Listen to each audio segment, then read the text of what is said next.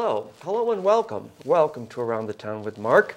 You know, I'm always glad that you tune in and visit with us. Well, spring is just about here.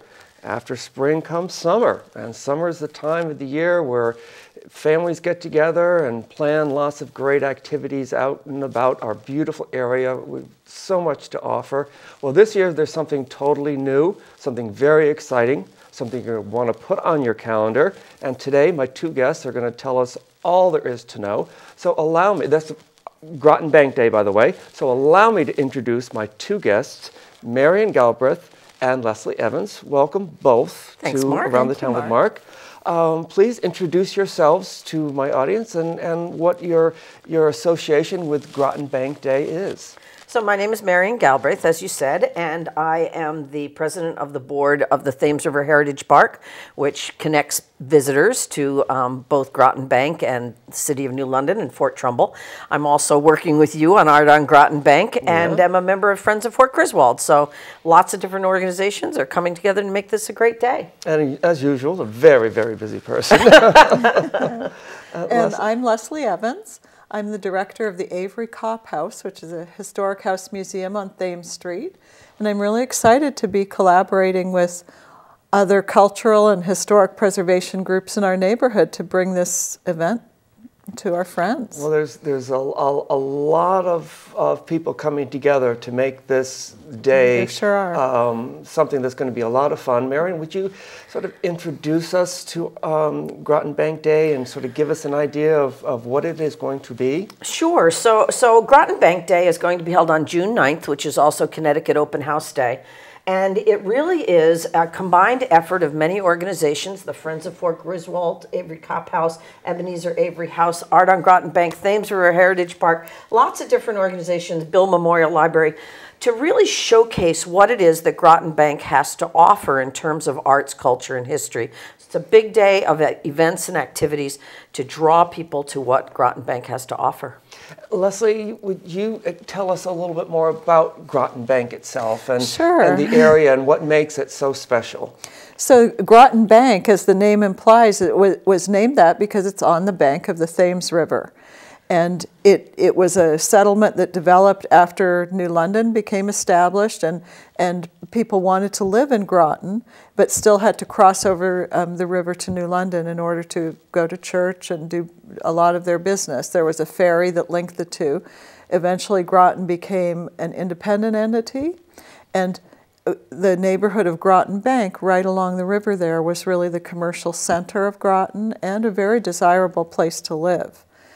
Sea captains who had ships that sailed out of New London could live on Groton Bank and see their ships across the river, but not have to live within the hustle and bustle of a maritime port like that. So there are a lot of beautiful houses on Groton Bank that represent many different eras in our history and lots of different architectural styles. So it's a wonderful neighborhood to be able to explore. And it's interesting, you mentioned the New London side and the ferries that used to run, but a lot of people today that buzz across the Gold Star Bridge don't think that there wasn't always a bridge there. There wasn't always, well, obviously cars. And it's so pretty amazing. The bridge is really a little over 100 years. Which is really, for our area, not very long. So new. The river is so wide and so deep that there just wasn't the engineering technology to build a bridge that long and I always until say the end of the 19th century. You look at the Groton over to New London side and it's like so close but yet so far. Not anymore so much, but at one point, at least when you're talking these sea captains and things like that. It wasn't then either because it was very much linked by the water. There was constant travel back and forth with private boats, with ferries, with everything from rowboats up to large ships were in that harbor and going back and forth, and the economy of New London and Groton was very much connected. I think with the coming of the automobile and a big bridge like we have now and a highway that allows you to bypass communities, it's become maybe more separated.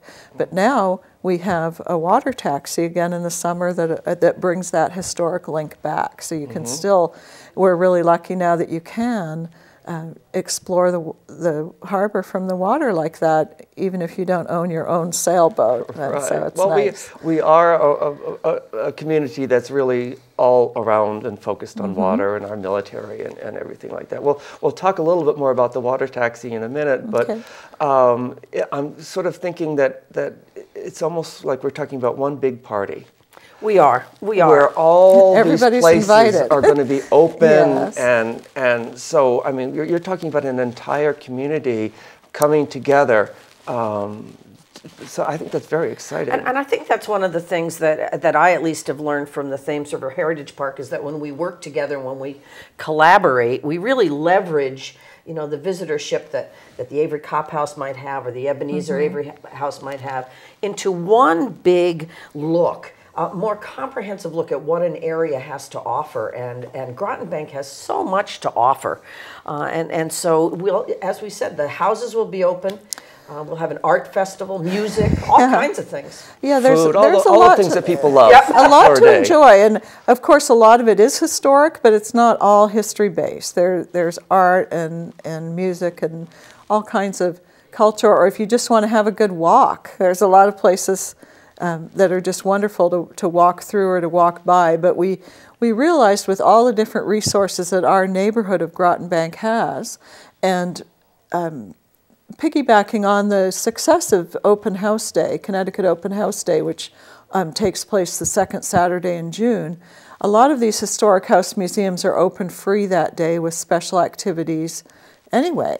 And so we thought, how can we build on that by banding together and then inviting other groups to join with us so that people who come to visit can see not just one or two or three places, but maybe 6 or 7 or 8 this year. Certainly, certainly. And this may be a minor detail that we've neglected to mention so far, but we're talking about June 9th. Yes. We are. And the hours, Marian? Well, we're looking to have the Art on Groton Bank open from 10 to 4. The different organizations, you're open from 10 to... Yeah, I think we're going to try to be up in the same hours. We're still working on some of the logistics with all the different places, but hopefully we can coordinate hours so that all the places will be open the same amount of time, perhaps extending our hours a little bit, because when people come to an event like this and there's a lot to see, it's hard to fit all that into 3 or 4 hours. Certainly. But if we can be open for 6 hours and provide some assistance with transportation too, which we'll talk about a little later in the program,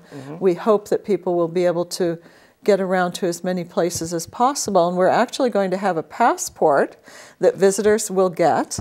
So a little booklet that will show all the different sites that are available to visit. And as they go around from location to location, they can have their passport stamped and hopefully some prize at the end and an incentive to get people to do that. But they can also keep that passport so that they can use it as a visitor's guide all summer, because that's just the beginning of the summer, and we hope people come back. That's a great idea. Well, Marian, this is a sort of a good point to talk about art in Groton Bank. That outdoor art festival that happens on the grounds of the beautiful historic Bill Memorial Library. You and I are both involved in the planning of that event. And I'll let you take that away a little bit and tell our viewers a little bit more about what that day or Art in Groton Bank means. Yeah, so Art on Groton Bank has been going on for, 12 years now? This will be our 12th year. That's correct. That it's been going on, and we usually had it in July, and we thought this year again that we would capitalize on Connecticut Open House Day and join in collaboration. So up on the grounds of the Bill Memorial Library, we will have artists and artisans who will have their wares there. We'll have a food truck, we'll have music. We'll have, it's a good place to kind of check in as you go out and visit all of the historic places. If you take the water taxi, which will run from 10 to 10 that day, if you take the water taxi, you can take transportation up to Art on Groton Bank, find out everything that's going on, and from there go and visit the Avery Copp House, the Ebenezer Avery House, Fort Griswold, the Mother Bailey House. But right there, it's kind of a nice center point to be able to visit some artists, do your Christmas shopping. That's what I do every year. Yep. Do your Christmas shopping, have some lunch, listen to some music, sit down for a little bit as you go off and explore. Yeah, I was going to say, it sounds like Art and Groton Bank would be the perfect place to take a break from all the other wonderful activities. Go to Art and Groton Bank. Of course, you're going to want to walk around and see the artists and do your shopping, but at the same time, sit down, relax. Yep. Listen to some great jazz music, grab some delicious food, take that little break, and then go back again and visit the rest of, so you don't have to do it all at once. And depending on how you plan your day, you know, if you come over on the water taxi, you can make that your first anchor point and then design your day. If you drive your car, you can drive right up to Fort Trumbull and start there and go out and do your day. If you start at one of the houses, you know, you can kind of fit this in. And because we're trying to have that transportation that will move people around, we understand that because it's a bank, it's a little bit challenging sometimes for walking. It is some steep hills there. That you can go back and forth. You can move among the sites, and you can continue to come back to Art on Groton Bank to refresh yourself and get started on the next leg of your exploration.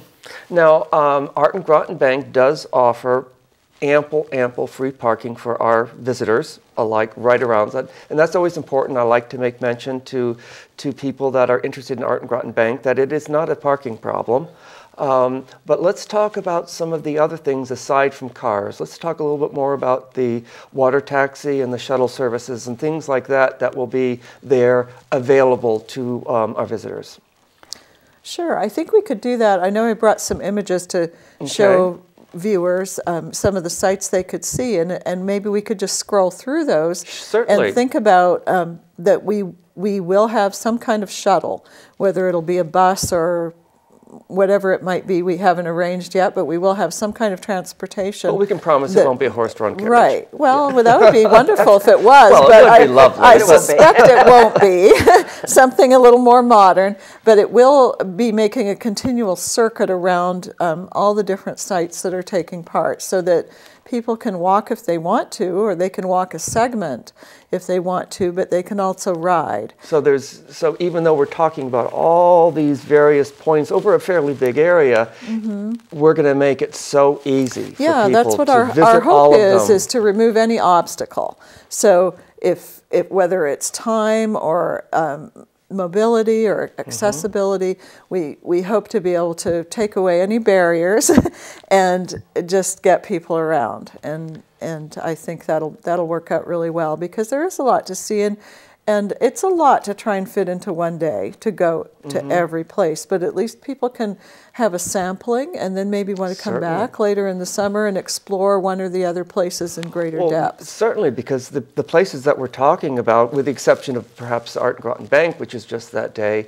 a lot of these museums, that's the season when they're open. So it's not just a one-time shot to be able to experience some of these. No, it's a way for us to introduce ourselves to people and hope that they'll like us and want to come back again. And in fact, the Passport program will continue all summer long. So if you don't get to see everything that day, there are two things that will be just that day. Art on Groton Bank will be just that day, and the Mother Bailey House. Now, the Mother Bailey House is the home of Anna Warner Bailey, one of Groton's probably most significant figures in history, and it's not open very often, so it's a wonderful opportunity to be there and see that, wander down the street to the Avery Copp house. Yeah, and could we actually see a picture of that, Mark? That Anna Warner Bailey house?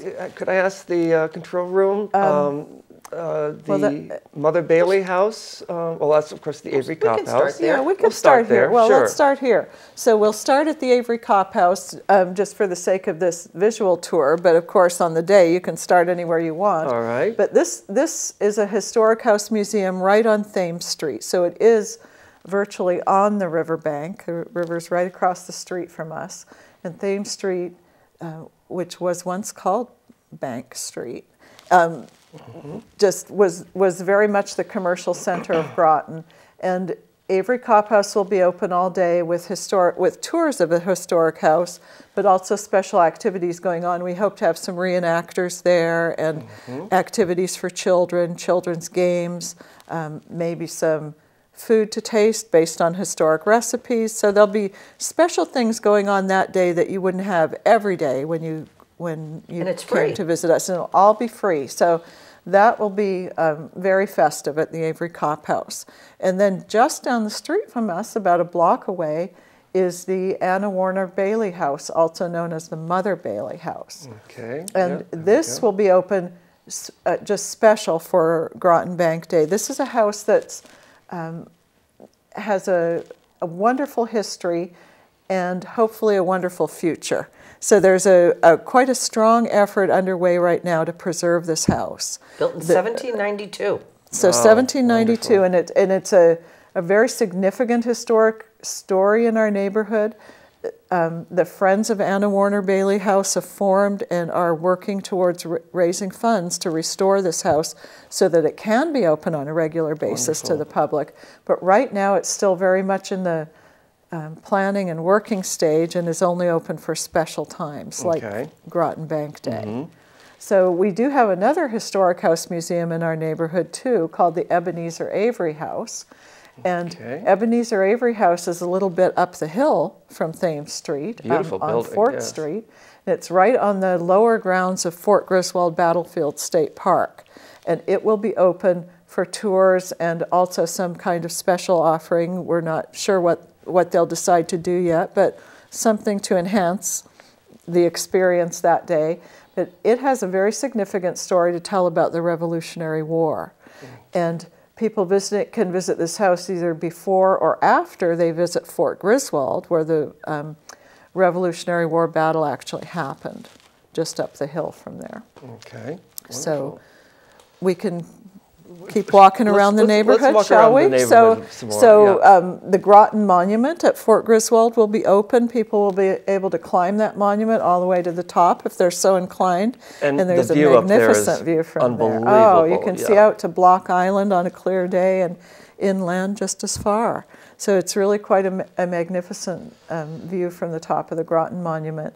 Also, the Monument House Museum next door to it will be open. Oh, and what a wonderful collection that they have of great exhibits treasures inside there, and people can use that as a base to explore the fort and learn about the Revolutionary War battle that happened there in 1781. And that is almost right next door to the Bill Memorial Library, where Art on Groton Bank will be taking place. And here's you can see the monument right behind the library there. Yeah. So the library, of course, will be open, but the ground's completely alive with Art on Groton Bank. And the grounds really are beautiful. They really are quite lovely. And the inside of the library is beautiful too, so I hope people will take the opportunity to check that out if they haven't been inside it yet. And if I have a few examples in here just to show what some of the different architectural styles you might see in the neighborhood. Right across the street from Bill Memorial Library is a historic house that is now a condominium association, but was the historic home of Abby Slocum, who designed our Connecticut state flag. So she lived right there beside Fort Griswold and across from the library.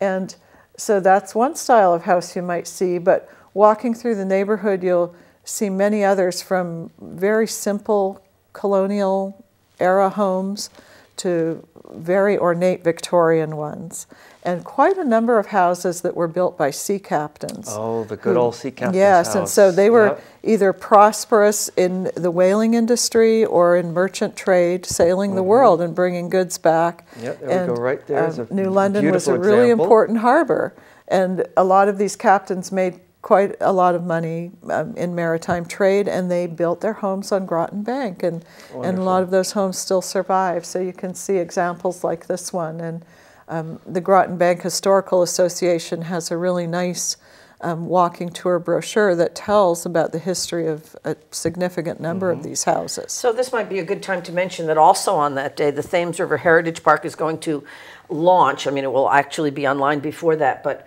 they have invested in creating 4 walking tours of Groton Bank, and they'll be available on apps. So if you want to, when you get off the water taxi, you can just log onto your smartphone, and it will take, and you can follow a walking tour of related to whaling, one related to submarines and defense, because of course that's a big part of our history, one related to the Revolutionary War, or one just related to the development of Groton Bank. You know, who first settled it, who was there, what were the commercial businesses. So if you want to walk around, you can do that and explore the history with an app, so that you can learn about each of these houses along the way, who lived there and what was important about them. Let's talk a little bit more about the water taxi, because like we've talked about, New London is right across the river. And there's, of course, train service into the New London train station. So anyone that's listening to us that wants to have visitors come from out of town, they could take the train up just for the day from New York or Boston or something like that. Come visit the area, visit your relatives, get off the train, and you can walk to the water taxi. Yeah. So much? as with any event, you know, where you park and how you move around is really very important. And the water taxi, the Thames River Heritage Park water taxi, runs from Memorial Day through the third week in September on weekends. So not only can you park across from the Avery Copp house, not only can you park up at Fort Griswold and Art on Groton Bank, but you can park at Fort Trumbull, or you can park in New London, and you can take the water taxi, come over, spend the day, and then go back to your car in the water taxi. And it's a great opportunity to be out on the water, because so much of our development, who we are on both sides of the river, but who we are in Groton Bank and the history of it being developed, had to do with the water. So you get to be out on the water and kind of see how this all got started. Yeah, and despite the fact that we are a water community, not everybody is fortunate enough to have a boat or to be able to get out on the water. You can look at that beautiful water all the time, but this is a great opportunity to grab the family and the kids and say, hey, guess what? We're going to see some fabulous things, but we're also taking you on a boat ride. That's right, absolutely. It really does add a special element to it, and it feels awfully good on a hot summer day. Certainly, to get out there, and you never know, you'll see the ferry boats, you never know, you might see a submarine go by. There might be a tall ship in the harbor. That's right. There's always, that's one thing I really love about our harbor, is there's always something different happening. It's very much still a working harbor. It's not just recreational boats. That's right. There are cargo ships coming in and out, and there are kayaks coming in and out, and everything in between. So always something going on there. But we tend, when we're driving our cars, to just, you know, zip over it on the bridge and not look at it maybe as much as it deserves. So I think being on it and being aware of the natural history too, the bird life that's there, and the subtle changes in the weather and so on, that you really appreciate that a lot more when you're on a boat, I think. And those beautiful breezes that you get to it's really blow you nice off. and glorious And then, of course, sunsets. You know, people will want to stop and eat some of the beautiful and delicious food that's going to be at Art and Groton Bank. But after Art and Groton Bank, you can take the water taxi into New London and have dinner, or walk down to Paul's Pasta shop right there on Thames Street. So there's lots of dining opportunities associated with Groton Bank Day and the water taxi. I mean, really, if you start at 10 o'clock, you have everything that you can do that day. I mean, places to visit, a festival to visit, places to eat, music to listen to, a place to sit down and chill for a while. Yeah, Where can you get all of that? Great One day. If I was coming from somewhere else, that's what I'd do. I'd arrive at 10, I'd go to a few houses, then I'd go up to Art on Groton Bank, and I'd have my lunch and relax at Fort Griswold, and then head out back into the neighborhood and see a few more, and then across the river for dinner, and then back again. So it could just be great. And Marian, how long during the day does the water taxi go? We just mentioned people can have dinner, so obviously it must run into the evening. Right, it goes from 10 to 10. It starts at Fort Trumbull at 10 o'clock in the morning. Okay. And its usual circuit is Fort Trumbull to City Pier in New London, and to then to Groton Bank, and it does that all day long. So just continue a little all circle. Day long. And once you get to the evening, it's just making runs between Groton City and Groton City, Groton Bank, and New London Pier, unless you have your car at Fort Trumbull, and then they'll take you over to your car. So you're never going to be stranded, and you can run all day long between those three sites. Okay, that's wonderful. And then again, we mentioned we're going to have the some kind of a shuttle service that's going to be running. So really, there's free park at shuttle service, water taxi, food, music. I mean, what else could we add that's not there in the mix? So Great opportunity to really explore a hidden gem. I don't want to call it too hidden because thanks to the Avery Copp House and the Ebenezer Avery House in Fort Griswold, people have been coming to the area for hundreds of years, but you know, it maybe isn't as explored as it could be, and there's a lot to do. And I think that's something to think about, is different ways to explore it. If people have a bike, I believe they can bring that on the water taxi. Absolutely. And so they could bring their bike across from New London and then explore. The water taxi is also dog friendly, as are many of these sites on Groton Bank. So if you have a dog, the Avery Copp grounds, of course not inside the museum, but we have 3 acres of grounds where we welcome dogs there.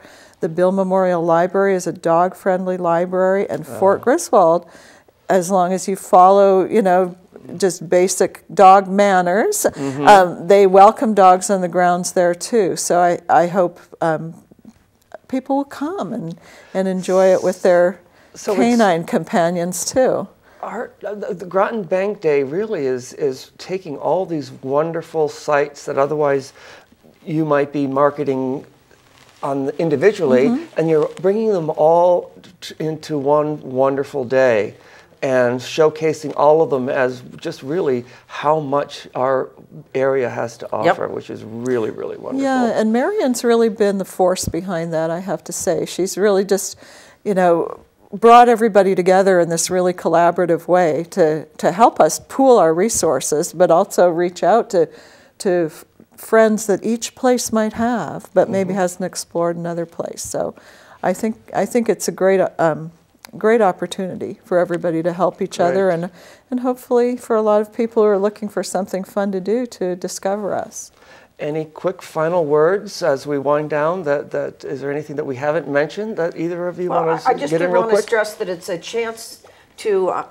chance to explore, but it's a chance to kick off many explorations. You won't be able to see everything in a day, so just keep coming back. Yeah, because it's really a kickoff of a wonderful summer season for our area. And like you said earlier, if you don't have time to spend a lot of time at each of these sites, you'll get an idea of that they're there and come back and visit them at another time. Yeah, and to me, the beauty of it, I think the most special, of course, we always want to encourage visitation from tourists from other areas. But to me, it's also really important that people who live in our community really understand and appreciate all the resources we have to offer. And I think it so often happens you get caught up in your day-to-day routine and maybe don't visit the places closest to home unless maybe you have a visitor who comes from out of town and wants to see them. So we hope people who live in our neighborhood will also take advantage of this day. Well, I want to thank you both for being my guests today and sharing all that good news about Groton Bank Day. So thank you so much. Thanks for having us, Mark. Appreciate it. I obviously want to thank my viewers for tuning in. Definitely put Groton Bank Day on your schedule. It's going to be a wonderful, fun day. I want a little bit of news. I've got a brand new show coming soon, Nibbling Around Town, which is going to be about food and beverage and recipes and things like that. So stay tuned for that. But again, you want to enjoy the summer. You want to put Groton Bank Day on your schedule, Avery Copp House, all these wonderful museums that we have to offer you, the water taxi. No excuse not to do it. Enjoy it. Thank you for tuning in today, and we're going to see you again around the town with Mark very soon.